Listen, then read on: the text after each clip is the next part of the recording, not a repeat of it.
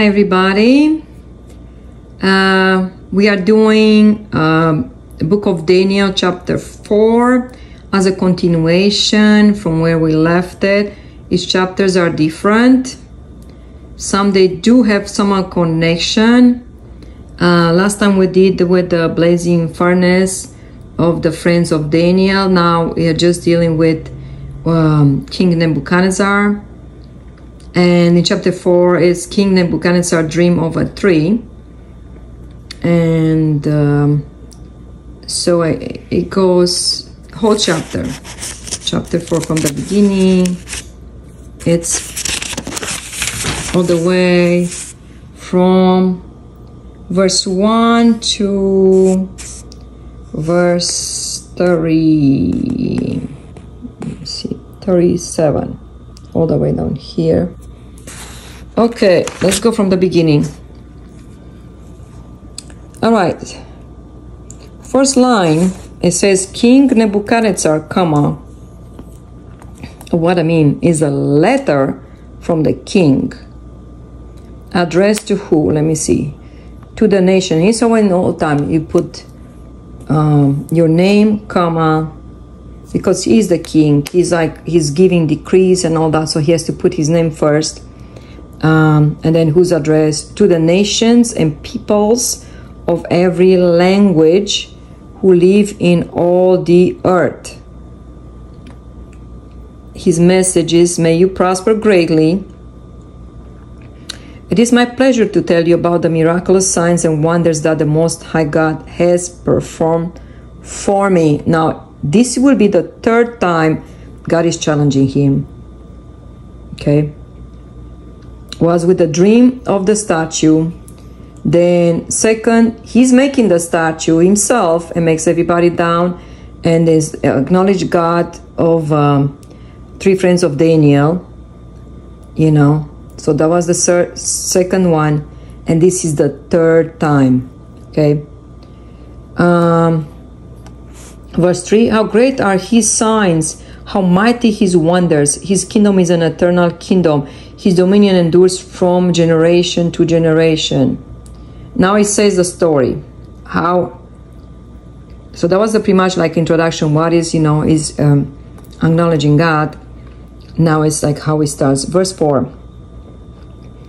I, Nebuchadnezzar, was at home in my palace, contented and prosperous. He's like, he says like, always he says like how much he had. Contented, like happy, you know, nothing bothered him. He had all what he wanted. He says contented and prosperous, like he had lots of wealth. Okay, prosperous always will come in. He's a king, of course he has, right? I never heard people saying it was a poor king, really. Because the king always take taxes from the poor and bring it to the kingdom. They always had and always will have, you know. Verse 5. I had a dream that made me afraid. All right, so when God gives us dreams and reveals something for the future, he didn't know what the dream was. It was not yet revealed to him what was the dream all about. He knew he had a dream. And even though was, you know, the dream, nothing shows about him, nothing, you know, like a specific with his body, nothing. He was afraid. Okay, so he has a sense of fear that something is not going to be right. Is the Spirit of the Lord sometimes challenge us like that. When you have a dream and you're afraid, there's something God tried to tell you. As I was lying, let's keep going. As I was lying in bed, the images and visions that passed through my mind terrified me. Okay, so I say it was a spirit that was sent by God, that to know that there is something is going to happen if he doesn't change. So I commanded that all the wise men of Babylon be brought before me to interpret the dream for me. When the magicians, you see, he's living through those people. Magician, what magician will do? Hocus pocus, you know, things like that. enchanters, astrologers, diviners, it's like it's witchcraft and all that. They were, you know, came. I told them the dream, but they could not interpret it for me. Finally, Daniel is the only one.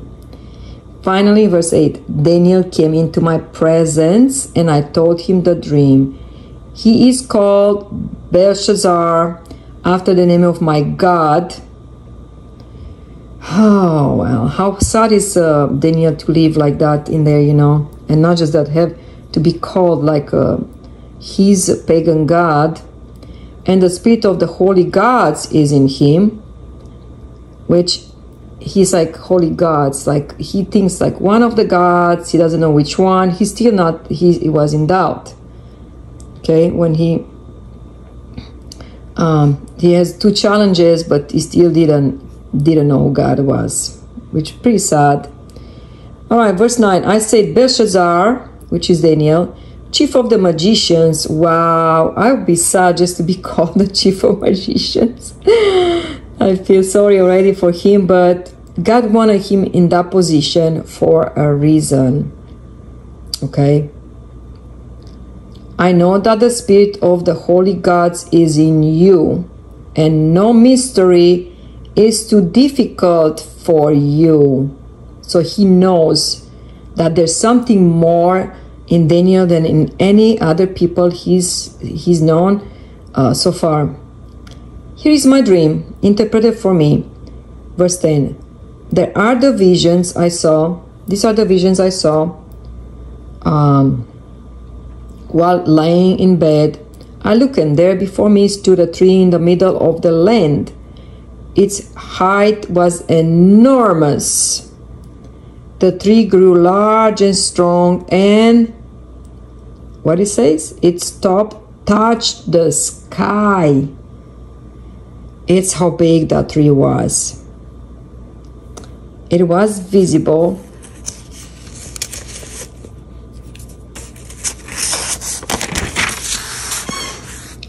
to the end of the earth. Verse 12. Its leaves were beautiful, its fruit abundant, and on it was food for all. He said he was prosperous, like he was like so, like very, very rich king. Under it, the wild, look at that, even under it. So it's not just the leaves, the fruits, beautiful. Under it, even under the tree, the wild animals found shelter. And the birds live in its branches. From it, every creature was fed. He had so much, could feed even the wild, like people coming from other places and all that, you know. I'm just saying, like,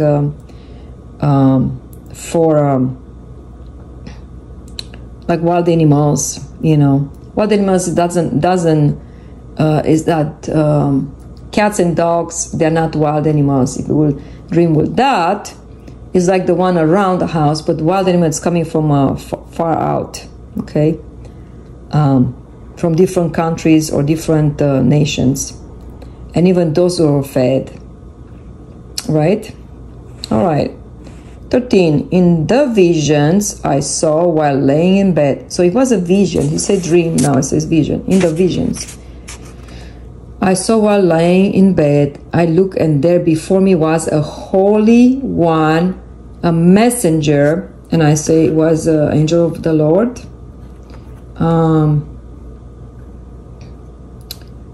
Messenger is also like a watchman, a translation, a watchman, but I would say it was the angels of the Lord coming down from heaven. So he saw it where he came. Okay, so they know now. There's no doubt to know that the message came from heaven. Okay, he called it. He called in a loud voice, like there will be no doubt. He would not hear it. Cut down the tree and trim off its branches, strip off its leaves and scatter its fruit. Let the animal flee from under it and the birds from its branches. But look in verse 15. But let the stamp and its roots, bound with iron and bronze, remain in the ground, in the grass of the field. Let's pause just for a minute. Does it say the stamp and its roots bound with iron and bronze? Remember that in the statue that he had the dream about the statue? The feet were iron and bronze, like towards the end, then iron and clay. But it goes like with like gold, silver, and all that, you know. So towards the end, so it shows that they are like very strong. And let it remain in the ground, in the grass of the field. Okay. And keep going with verse 15. Let him be drenched with the dew of heaven. What is dew of heaven? It says in the morning, even though it's hot that day, and you know it's going to be maybe 90 degrees, 100 degrees, always in the morning, God gives the dew. This says on morning, but then it says here dew of heaven. It's like not like a rain, but wet all over the place. When you come in the morning, it's wet on the grass everywhere. So the plants, they have it. If they don't have no water throughout the day, they have a little bit of that. Like they give. And here they call it the dew of heaven. Wow. And let him live with the animals among the plants of the earth. Verse 16, let his mind be changed from that of a man, and let him be given the mind of an animal, till 7 times pass by for him. 17, the decision is announced by messengers. The Holy One declares the verdict, so that the living may know that Most High is sovereign over all kingdoms on earth, and gives them to anyone he wishes, and sets over them the lowliness of people. So this dream was given. It has to challenge the king, because already had 2 challenges. He still didn't. He followed his own pagan gods, altars, and all that. And God wanted him to have a change. And they gave him this dream was a turnaround point. While I was reading this today, when I was reading, like number 4 popped in my head. It's more like in the spirit, like 4. What 4, you know, stands is a number, and we are in 2024 right now, and number 4 stands out. It is an open door. If you want to take it, this is your chance, my friend. I say my friends, this is your chance. God is talking to you through this chapter specific.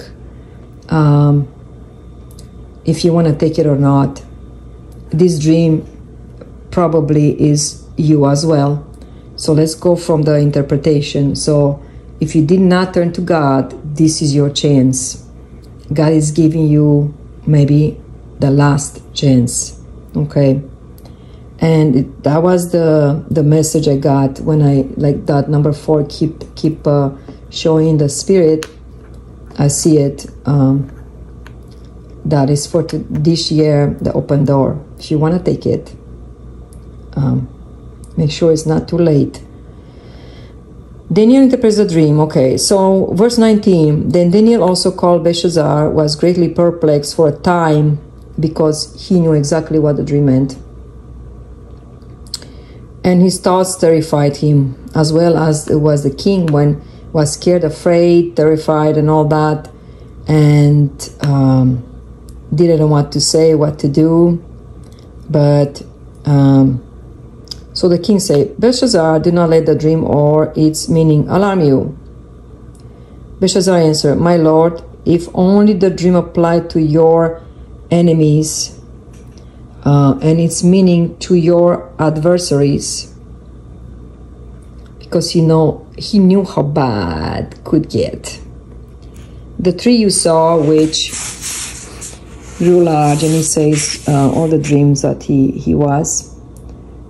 He's saying exactly the dream that actually the king told him. He's saying that in verse 22, your majesty, you are that tree. Okay, wow. All right, so he had the kingdom. Babylonians were like great, especially that time. He had like, and it says here, you have become great and strong, because this was the trees was touching the sky. It's how great he was. Your greatness had grown until it reaches the sky, and your dominion extends to distant parts of the earth, like far away on the earth, like left, right, north, south, east, and west. His dominion, like he has so much power that he became like a great big tree. And of course the messenger of God came down, and it says cut it down, destroy it. And then he says the interpretation. This is the interpretation. Your majesty, and this is the decree the Most High has issued against my lord the king. You'll be driven away from people and will live with the wild animals. You will eat grass like the ox and be drenched with the dew of heaven. 7 times, which 7 times means 7 years. The translation gives us 7 times means 7 years. Will pass by for you until you acknowledge that the Most High is sovereign over all kingdoms on earth and gives them to anyone he wishes. Okay, so 7 times 7 years. Wow. The thing, if the person gets they lose their mind, and gets like an animal mind, it's hard from that state to come back. Think about people, they have all kinds of mental issues. It's hard for them, you see on the streets, it's hard for them to come back in their state mind, in the right mind. Verse 26, the command to leave the stamp of the tree with its roots means that your kingdom will be restored to you when you acknowledge that heaven's rule, not the king rules, like Nebuchadnezzar, okay?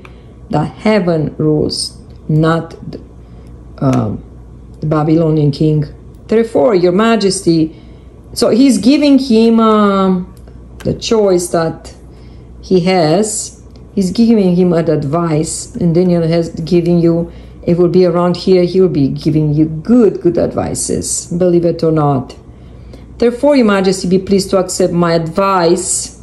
Renounce your sins by doing what is right, and your wickedness by being kind to the oppressed. It may be that when your prosperity will continue. Now, let's see what the king will do. All this happened to King Nebuchadnezzar. Verse 28, 12 months later. So it gave him, you see, God is always sovereign, God, great, almighty. Wow. Why? He gave the king 12 months, whole year to come around. He's watching him and see if he will come around in 12 months. 12 months is a long, that's the thing. Yeah, okay, 1 month, 2 months, 3 months the most, that's it. You turn around or not, I'm taking your kingdom away. No, 12 months later, and God was still waiting for him to make the step. King Nebuchadnezzar needed to do it.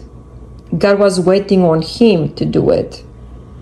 12 months later, as the king was walking on the roof of the royal palace of Babylon,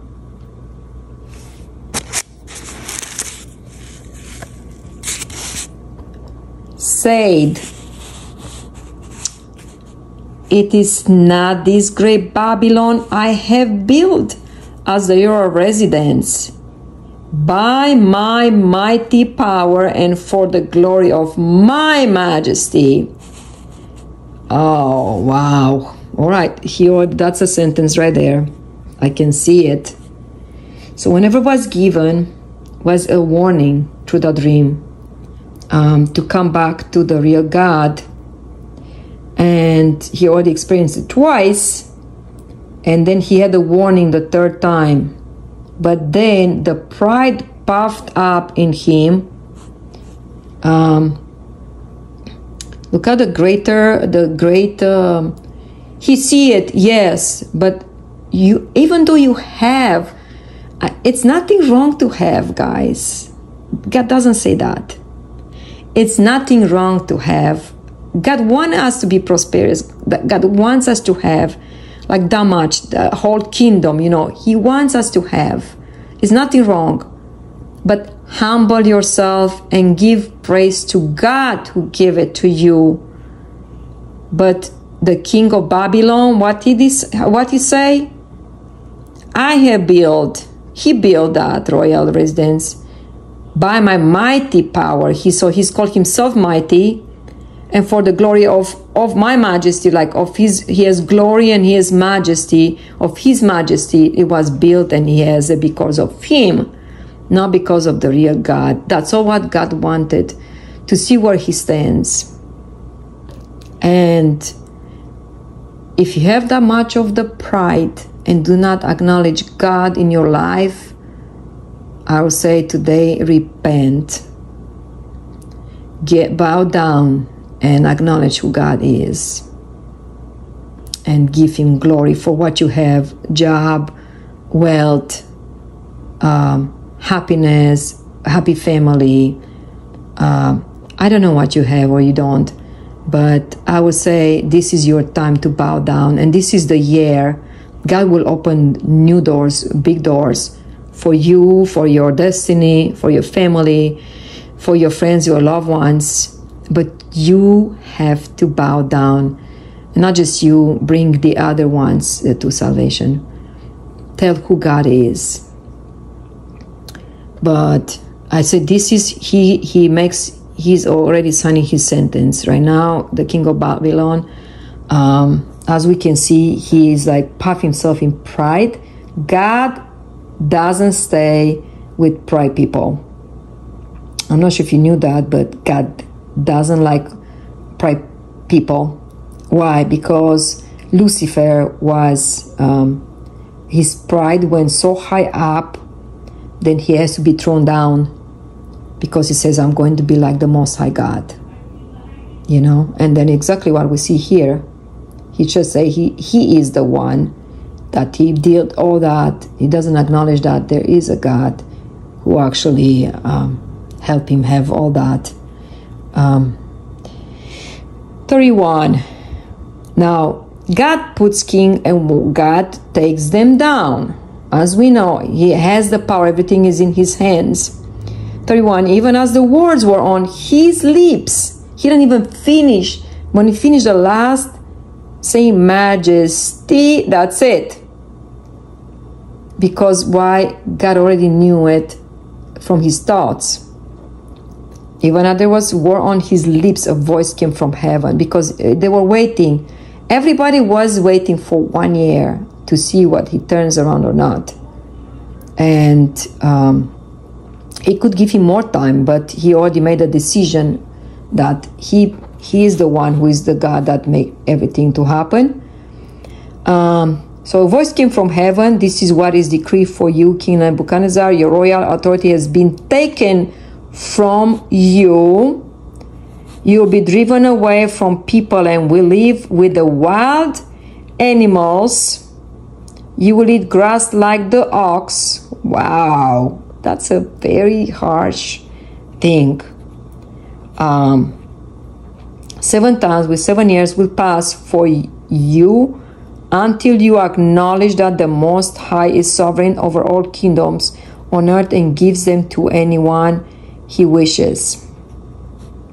Wow. I said that was very harsh sentence. So the sentence came down. It was a warning first, But then he waited, and then it became the real part. Immediately what has been said about Nebuchadnezzar was fulfilled. He was driven away from people and ate grass like the ox. His body was drenched with the dew of heaven until his hair grew like the feathers of an eagle and his nails like the claws of a bird. That portrays because the hair grew, like nobody could touch him to cut his hair and nails, and they grow. So like feathers of the eagles, like very, very long. It's portrayed like very long, and maybe gray hair, long and uncombed, and nails like claws of a bird. If you leave the nails to grow, they do tend to be like claws. I've seen it. People, they don't want to cut their nails. I've seen it.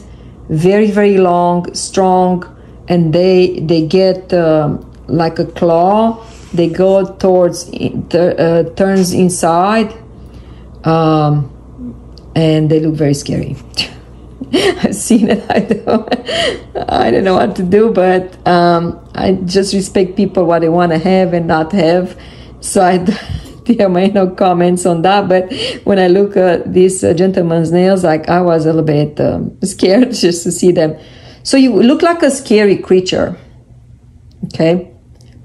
He had the dew of the heaven, ate grass. He lost his mind. He ran away. They couldn't get him back, is the way I see it. His mind was like an animal. He didn't know who he was anymore. He was driven away from people. So they make him go away, or he ran away because he lost his mind. People cannot keep him. He ran and got in the,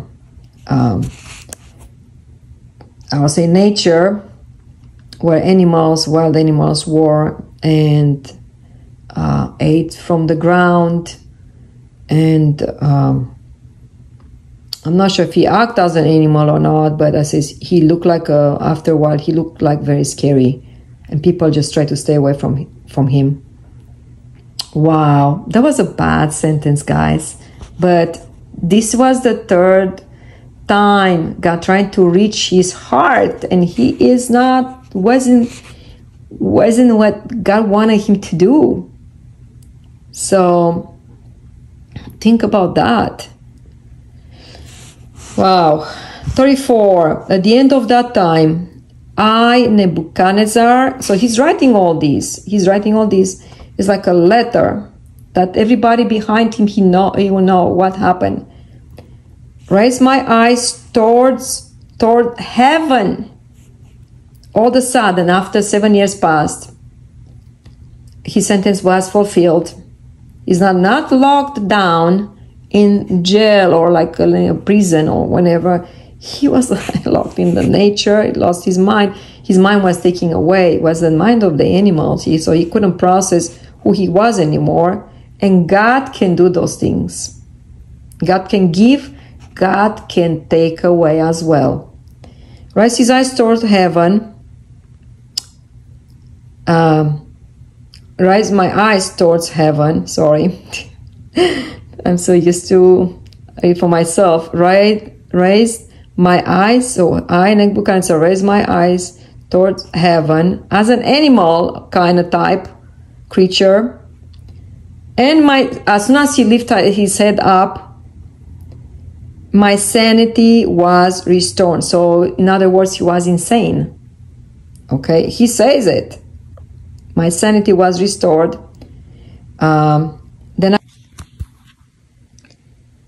Then I praise the Most High.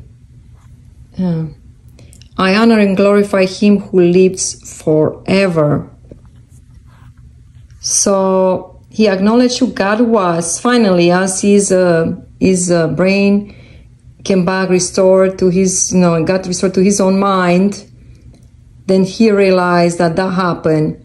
what happened to him and start praising the Most High God. Honor and glorify him who lives forever. So when we think about King Nebuchadnezzar writes this, and he says, his dominion is an eternal dominion. His kingdom endures from generation to generation. All the peoples of the earth are regarded as nothing. He does and he pleases with the powers of heaven and the people of the earth. No one can hold back his hand or say to him, where have you done? What have you done? Yeah, sure, it's a little blurred, this. All right. So he realized what happened, and all his mind got restored. At the same time that my sanity, as he says, was restored, my honor and splendor were returned to me for the glory of my kingdom. God didn't want to take his kingdom, you know, just to take him. He want to see who God is and needs to be praised. God needs to be praised, not him, not for his, because he doesn't have glory and might, you know. He's just a person. He was placed as a king. He born as a king, but he's still a person. God is to be give the glory. I'm not sure what happened in 7 years. They were waiting for him to come to his senses. My advisors and nobles sought me out, and I was restored to my throne and became even greater than before.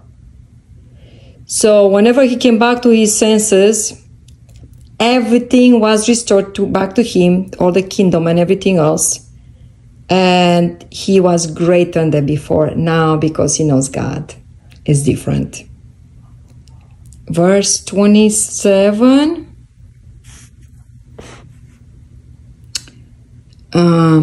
I, Nebuchadnezzar, praise and exalt and glorify the King of heaven, because everything he does is right and all his ways are just. Look at the last one. And those who walk in pride, he is able to humble. Because exactly what he was. He walked in pride, who he was. Like, oh, I did this, you see. I did this. I'm the God. I did all this. This is an empire. I like all. It's like an octopus. He spread like it's like dominion for so many places on earth. He was great, but remember what it says here, that his throne was restored and he became greater than before. As I told you guys, God doesn't want to take his kingdom away and provision and everything what he had. He want to teach him a lesson. He want to know who actually real God is. And as he learned, he restore everything to him and give him more. And he says that the ones are in pride, walk in pride, he's able to humble them. And exactly what was his lessons, from the pride to humble the king of Babylon. And I think, it says, it's given by revelation, guys, what happened since Daniel came in Babylon. He started to pray for the king. And I can say daily, but he prayed for the king that he will know the real God. And Daniel cared for the king. If we pray for people, we do care for those people, even though they are not our family and all that, you know. And he knew who the king was and what he was doing, how wicked. He says, like, make sure that God will not, like, you turn from your wicked way, be righteous to the oppressed. So he knew who the king was, but as God loves us, even though in our wickedness, it's how Daniel loved the king. They wanted him to be restored. He wanted him to be restored to God.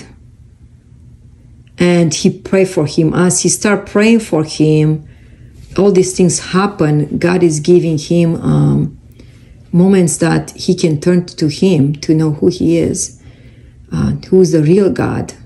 And he fell twice. He turned, but then he fell back because all the Babylon was serving, he had altars for different gods. Now, this time, for real, he turned around with no doubts because he wrote this letter and got allowed to be placed in the Bible that we learn from it. All right, I hope you learned something. Then I says the last one says a lot, and God can turn the one with pride, can humble them. He has his own way. Don't wait till that comes around. I would say humble right now and acknowledge who God is. He loves you. And he wants you to spend eternal life with him. All right, guys. This concludes the lesson, chapter 4. I enjoy it very much. I hope you enjoyed as much as I did. Till next time, I say you goodbye. Goodbye now.